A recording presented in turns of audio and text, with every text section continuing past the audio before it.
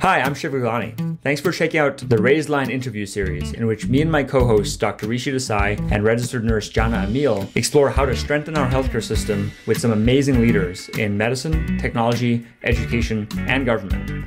And they have some great advice for people starting careers in healthcare as well. I hope you will watch these highlights and then go listen to the full podcast interview wherever you get your podcasts. Hi, I'm Shiv Gaglani, and today on Raised Line, I'm really happy to be joined by Dr. Daniel Kraft, who probably wears more hats than any of our previous guests on Raised Line. For starters, he's the chair of medicine at Singularity University and founder and chairperson of Exponential Medicine, a cross-disciplinary program which explores how rapidly advancing technologies can shape the future of healthcare. Of particular significance in this year of the pandemic, he is chair of the XPRIZE Pandemic Alliance Task Force, which is seeking solutions to address COVID-19 and improve our ability to predict, prevent, and respond to future pandemics.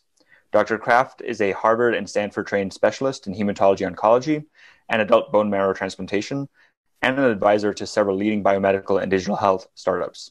He also serves as a flight surgeon practicing aerospace medicine in the California and Massachusetts Air National Guard with F-15 and F-16 fighter squadrons. I think for our audience, which is primarily current and future healthcare professionals, I think they would love to hear in your own words, what got you interested in medicine and then specifically hematology oncology? I was lucky to grow up in the DC area, and I always sort of liked science in general. I spent a summer high school internship at the NIH and had to do a science fair project. Eventually, my science fair project ended up, winning all the science fairs because I came up with a way to cure allergies with a monoclonal antibody, and eventually that got adopted into a drug called Xolair by Genentech. Though I didn't know anything about IP or biotech back then, but it was a fun entree into the idea that you could come up with sort of a science element and have that could potentially impact human health. And then I really sort of solidified getting into medicine when I went to Brown, and we had a student-run Brown emergency medicine service. So I got to be a crew chief and run around with code 3 sirens, mostly twisted ankles on drunk students, honestly, but it was a good experience there. And so I like the combination of both the research side and the clinical side, and that led me on to medical school at Stanford and beyond. What advice would you give to current medical, nursing, and other health professional students about meeting the challenges of COVID-19 and beyond? My advice for folks would be to keep your minds open, stay cross-connected with other folks. If you're in a medical school, it's got engineering and business and law, cross-connect.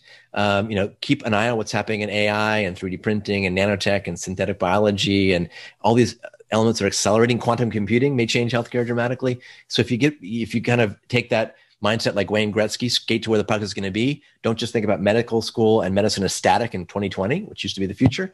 Think about where we'll be in 2022, 2025. Bill Gates has that famous quote, "We tend to overestimate what will happen in a year and underestimate what will happen in a decade." I think the next decade will make the last 10 years look slow. Thanks for watching this preview of Raised Line. To hear the full interview, check out all of our podcasts and subscribe to the series.